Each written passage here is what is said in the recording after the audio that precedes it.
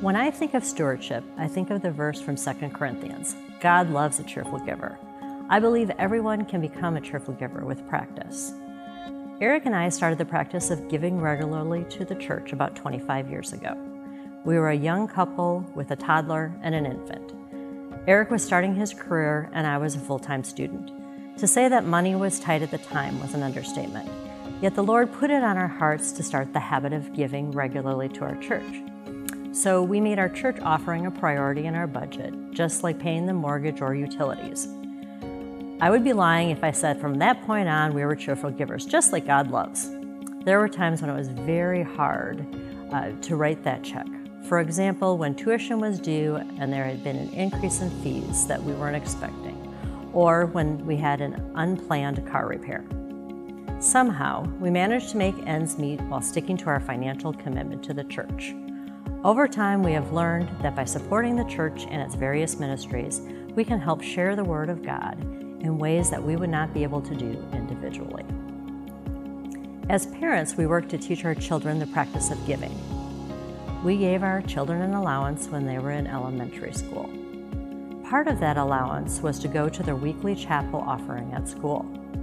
After that, they could spend what was left, or they could save up for something that they wanted. Watching our girls' spending provided some humor for us as parents. God gave us two children with very different personalities. One daughter couldn't wait to spend what she had, while the other waited to see if she could potentially share what her sister bought so that she could save hers for something bigger. One day, the girls came home from school talking about a new fundraiser that was going on. As a mom, I started thinking, what am I going to be asked to buy now? However, they said each class was working towards raising money for the Cows for Kids campaign.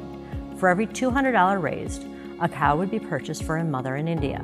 Not only would the mother have enough milk for her children, the extra could be sold for additional family income. By the time we had gotten home, the girls decided that their extra allowance money for the next several weeks would go to this cause. They were excited to be a part of something bigger. Today, as we look at the Grace Upon Grace campaign, my prayer is that our congregation will have a childlike excitement about what we can do together. Eric and I are looking at what we will be able to give above our regular weekly offering, and we look forward to seeing what God has in store for us as we combine our efforts with our brothers and sisters in Christ here at Grace.